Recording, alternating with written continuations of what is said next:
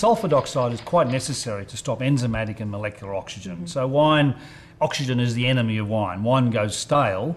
Wine is halfway between grape juice and vinegar. Our job is to stop the process. Now, the better the wine, the less need there is for preservatives. So when you're organically making wine, there's a ceiling of it.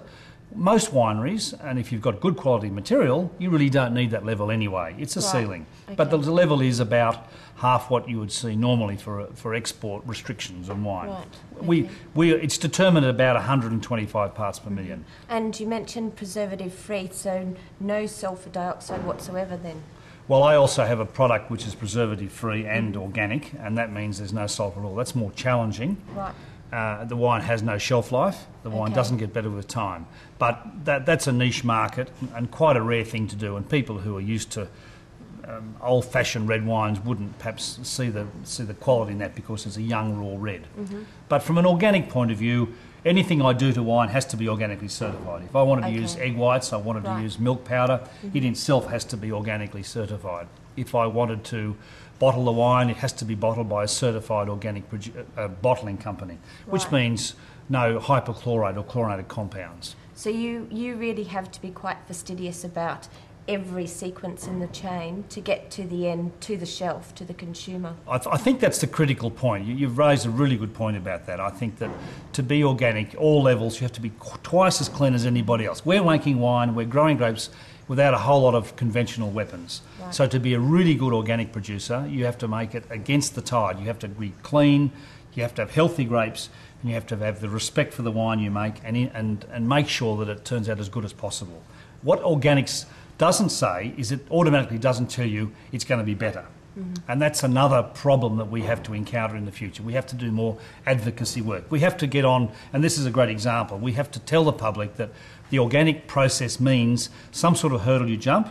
If you jump the hurdle, you may grow good grapes, you grow good wine, or your milk or whatever agricultural products you like, and let the public be the final arbiter of it. But if you're a really good grower of organics, a really good winemaker of organics, the product, in my view, is way, way superior. That's why I do it. I'm not going backwards. So essentially, though, you're suggesting it's about having a conscience, it's about being sustainable as well too. Whilst you still are a businessman and you have to make a profit by it, you've got a few things further ahead in the list of what you're trying to achieve. Yes, that'll be, I guess that's the next stage. I mean, organics is the first discipline. It leads you to other things, other pursuits that are even more interesting. And so, although I thought organics was going to be an incredibly hard, tough hurdle, and it has been tough and it's been expensive and there's been some failures, I guess the next progression is that you look at other ways of doing it. And for me, organics means restricting my yield, having a more sustainable factor. So I won't say it happens with all organic producers, but I think the realisation is first and foremost with those who go through this process. It's a realisation that to be continually organic, you really have to you put back in what you take out.